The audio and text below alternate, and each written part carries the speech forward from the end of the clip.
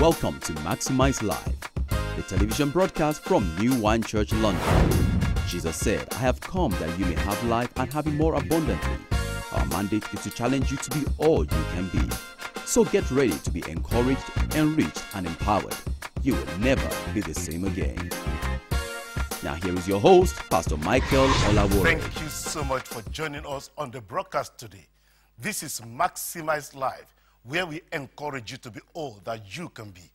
I am Michael Olawore, your host and the senior pastor of New Wine Church in Woolwich, London. Today we are looking at a message by Dr. Tayo Adeyemi, the founding pastor of New Wine Church, who has gone home to be with the Lord. Today's message is titled, The Irresistible Force of Compassion. The Irresistible Force of Compassion. Be blessed as you watch this program. Take your Bible, please. Go with me to the book of Matthew chapter 5, and let's read verses 13 to 16 as our foundation scripture for this series. Matthew 5, 13 to 16. You are the salt of the earth, but if the salt loses its flavor, how shall it be seasoned? It is then good for nothing but to be thrown out and trampled underfoot by men. You are the light of the world. A city that is set on a hill cannot be hidden. Nor do they light a lamp and put it under a basket, but on a lampstand, and it gives light to all who are in the house. Let your light so shine before men that they may see your good works and glorify your Father in heaven. Father, we thank you because your word is alive. Your word is powerful. Your word is sharper than any two-edged sword. And this morning we pray that your word will penetrate deep into the innermost recesses of our hearts and bring your will to pass in our lives. Lord, will you anoint me to deliver your counsel with precision, exactitude, and accuracy today? And will you anoint your people to receive the word? I pray that every heart under the sound of my voice is prepared as good ground for the incorruptible seed of the word. We pray that your word will take root in our lives and bear fruit for your glory. Provoke us, challenge us, empower us, and release us to be everything that you have called us to be. We give you praise and glory and honor. In Jesus' mighty name we pray. Amen. We're talking today about the irresistible force of compassion. You will remember that earlier this year, we started a conversation that I promised you we would revisit before the year was over. We called that particular series, Becoming a Magnetic Christian. To refresh your memory, let me go over the key points from that series. First, we agreed that people are extremely important to God, and so they should be to us. Each of us has been called to partner with God in bringing valuable souls back to him. Every single person in this life, and even those who do not know Jesus Christ as Lord and Savior, every single person is precious, is valuable to God. They're valuable enough to him to warrant an all-out search. And when they have been found and brought into the kingdom, the Bible tells us that there is always great rejoicing in heaven. Those truths are played out in the parable of the lost sheep, the parable of the lost coin, and the parable of the lost son, or the prodigal son. In that particular series, you will remember that we developed a formula for becoming a magnetic Christian. How many of you remember that formula? Come on, let's do it. HC plus DC plus CC equals MI. I hear only 4 people. Some of you are going through your notes quickly. All right, let's run a test. What does all that mean? HC plus DC plus CC equals MI. HC is what? High concentration. DC is what? You got it, direct contact. CC is what? Yes, clear communication. You're so smart. And MI is what? Maximum impact. Only the choir is born again this morning. The rest of you backsliding people, we're going to pray for you. High concentration plus direct contact plus clear communication equals maximum impact. based on our foundation scripture, the same one that we've used this morning, we reminded ourselves that we are already salt. We just need to make sure that our salt is sharp. We are already light. We just need to make sure that our light shines. As salt, we do three things. We make people thirsty for God, we spice things up and make a difference, and we prevent moral decay in society. As light, we clearly and attractively present the light of the gospel to people who don't know God. We have a responsibility to both live the gospel and preach the gospel. Tell your neighbor for me, live the gospel and preach the gospel. So that formula is our foundation for becoming magnetic Christians. HC plus DC plus CC equals MI. Potency plus proximity plus proclamation results in maximum impact. Well, in that series, that's what we did. We laid the foundation. We established the principles. Now we want to take those principles to the next level. We want to see how we can apply them practically in our day-to-day living. In this series, we're going to examine two powerful forces that God has given to us with which we can attract people to Christ. How many forces? Two. The first of those two forces is what I'm going to talk about today, the force of compassion. Tell your neighbor for me, compassion. It's irresistible. Find another neighbor and tell them, compassion. It's irresistible. Turn your Bible with me to James chapter 1 verse 27. James 1:27. Pure and undefiled religion before God and the Father is this: to visit orphans and widows in their trouble, and to keep oneself unspotted from the world. The Message Bible puts it this way: real religion, the kind that passes muster before God the Father, is this: reach out to the homeless and the loveless in their plight. Ladies and gentlemen, we cannot go too far in studying our Bibles before we encounter the reality that compassion and Christianity go hand in hand. They are inseparable.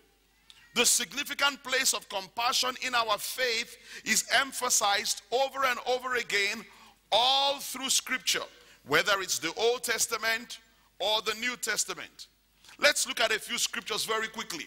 Deuteronomy chapter 15 verse 11. For the poor will never cease from the land.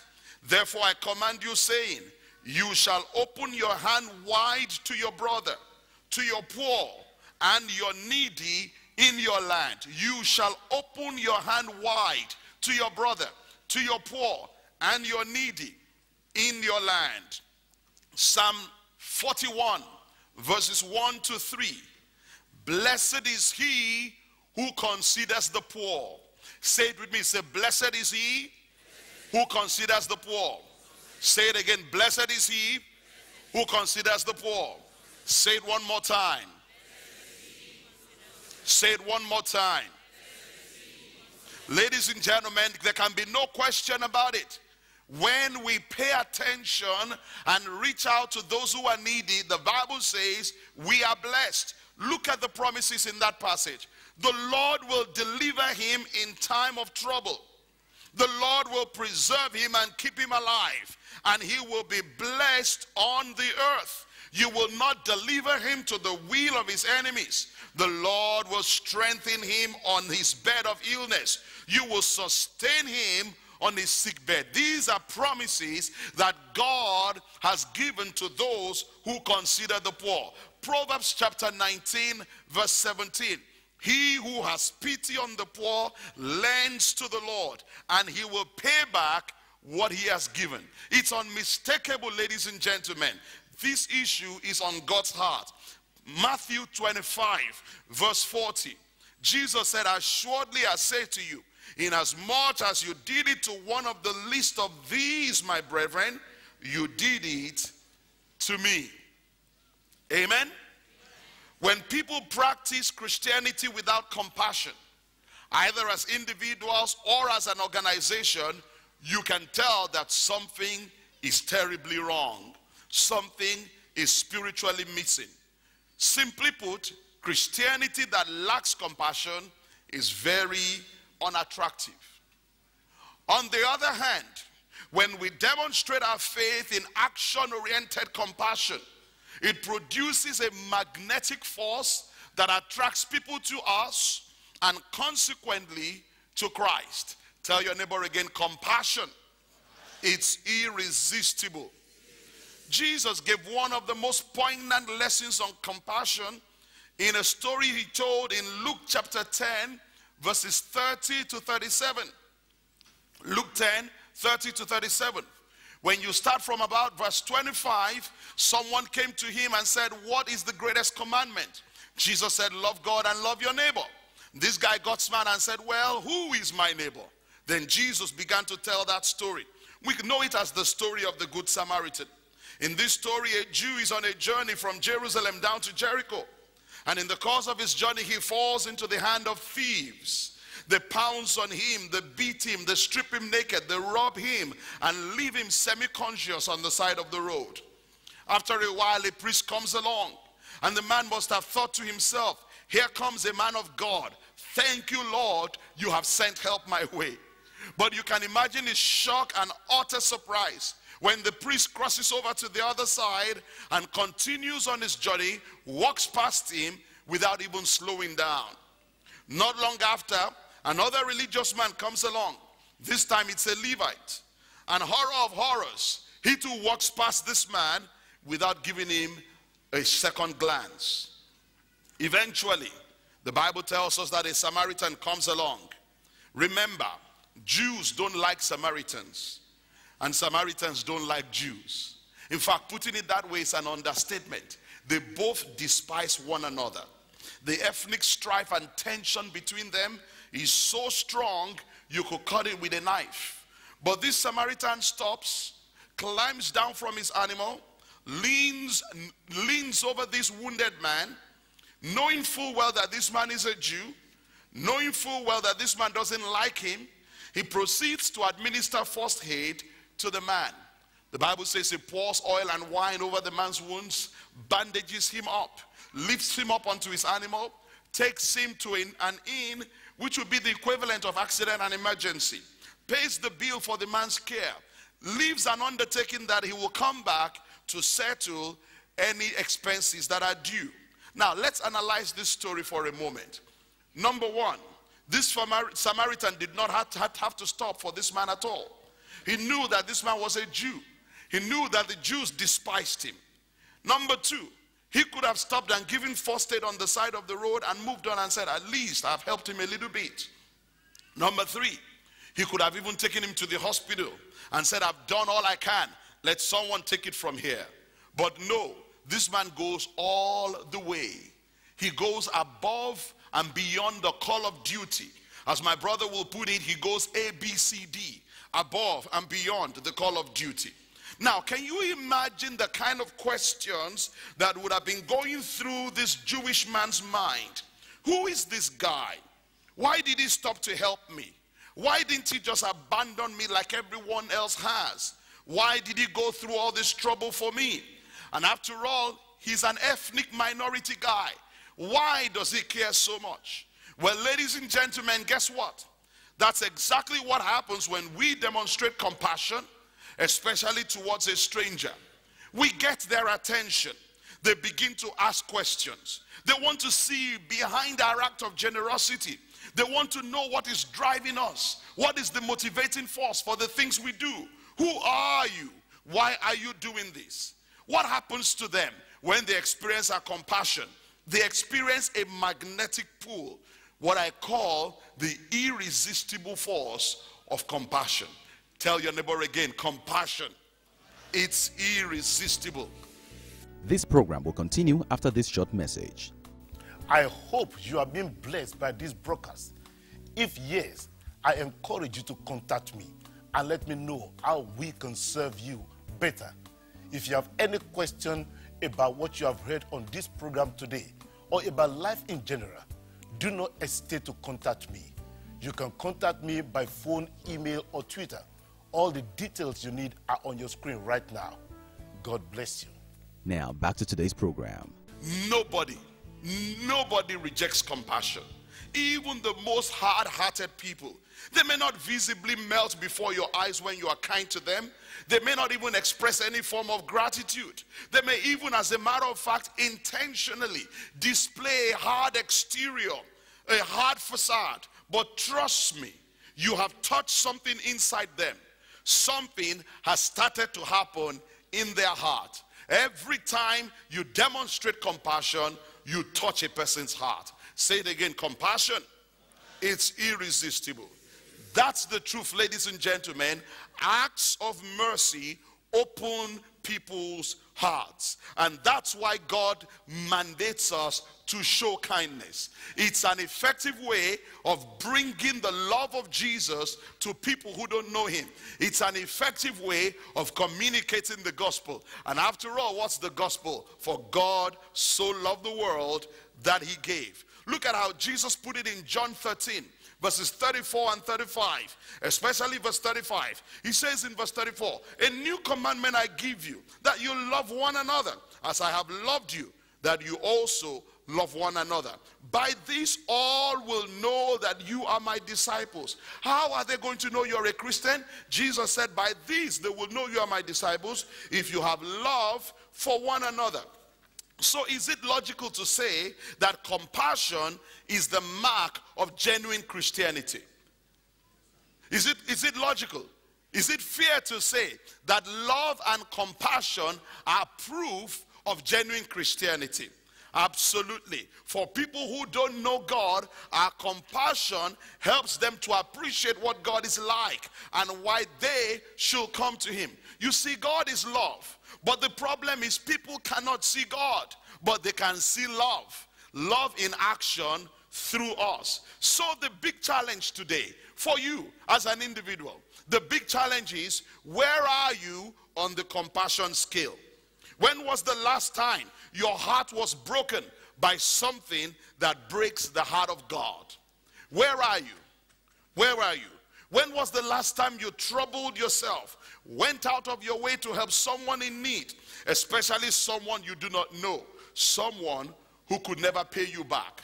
When was the last time you were the good Samaritan in another person's life?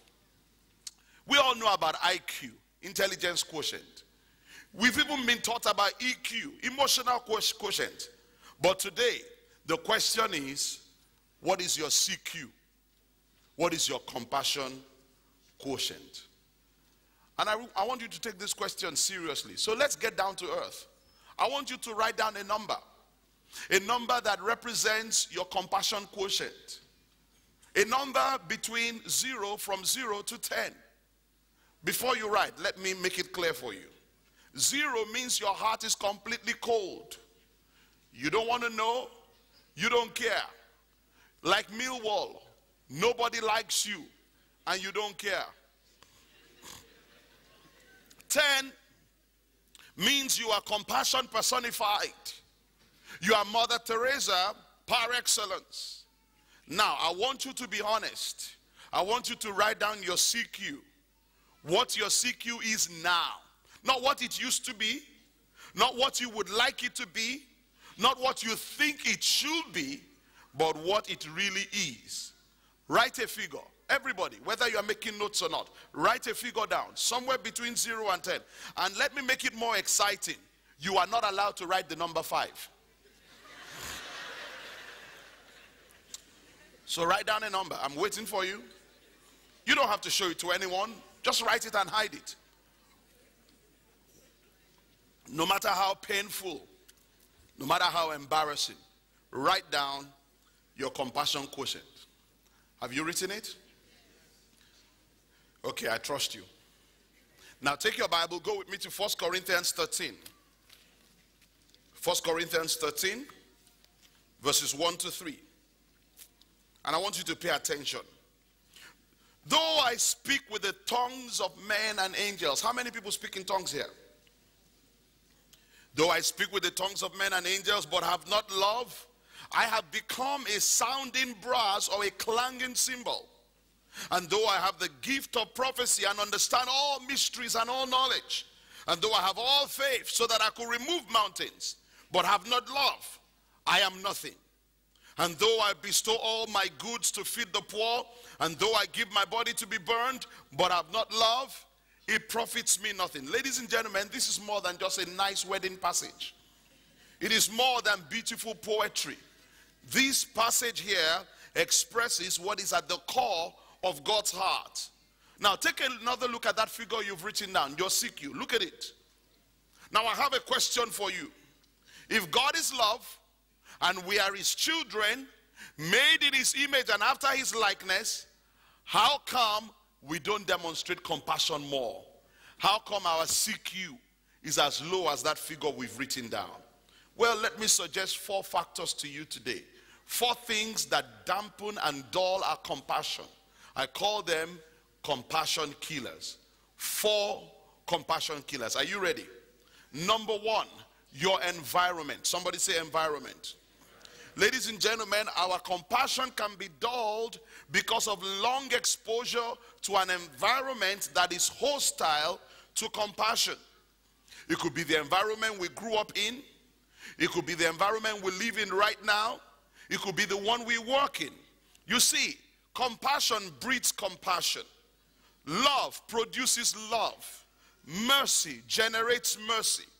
And by the same token, contempt engenders contempt. Hate feeds hate. Anger fuels anger. If you were raised in a loving home, then you are generally more likely to be compassionate. If your childhood memories are filled with love, laughter, acceptance, affirmation, security, then your CQ is likely to be higher than average.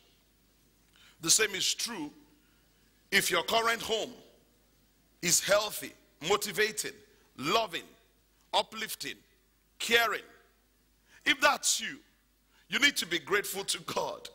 And I want to encourage you, do everything possible to protect your heart, to keep your compassion quotient. In fact, go one step further. Ask God, Lord, how can I increase my CQ? But on the other hand, if you grew up in a hostile, suspicious environment, or maybe you live in one right now, or you work in one right now, then you may find that your CQ is lower than average. If you never felt love from your parents, or maybe you grew up in a polygamous home, which was not an uncommon thing in Africa. If ever, all you ever knew growing up was betrayal, heartbreak, suspicion, fear, hurt. Or maybe right now you work in an environment that is extremely competitive, that is hostile, a work environment that is characterized by a dog-eat-dog culture, where backstabbing is the order of the day. Then it may be an explanation why you are not a very compassionate person. But notice I said an explanation, not an excuse. That means you can still do something about it. Let's remember, ladies and gentlemen, that we are in the world, but we are not of the world. Our environment can influence us, but we can choose to be different. We can rise above the influence of our environment. Say environment. The second compassion killer is your lifestyle. Sometimes the reason we're running low on compassion is the pressure of a highly charged, fast-paced lifestyle. Let's go back to that story of the Good Samaritan and let's take a closer look. Let me just ask you a question this morning. Is it possible that that priest who passed the man by, the Levite who passed the man by, is it possible that they were actually good people? Is it possible? Is it possible that they were kind and compassionate people? Is it possible? Yes. In fact, more than just possible, it is highly likely. After all, they were men who had dedicated their lives to serving God and serving God's people. So it's possible that they were good, kind, compassionate people at heart. But somewhere along the line, it seems that they got so involved in the busyness of pursuing their career that they lost their compassion. That warm, tender, compassionate heart of theirs gradually grew cold, grew hard, grew callous, and became insensitive. And I must say, the same can happen to you and me if we are not careful. We can come to the point where, because we are pursuing the things of life, we lose our compassion. I trust that this message has enriched you and challenged you to be all that you can be. If you have any questions, comments, or prayer requests about what you have heard today, do not hesitate to contact me using the details on your screen right now, and I will be glad to serve you as best as I can. Also, if you happen to be in or visiting the London, Essex, or Kent area of the United Kingdom, we encourage you to come and worship with us at New Wine Church. All our service details are on your screen right now. Well, till the next time on Maximize Life, God bless you. We hope you have been blessed by today's broadcast. For more details about the dynamic ministry of Dr. Tayo Adeyemi, please contact us using the details on your screen or visit newwine.co.uk.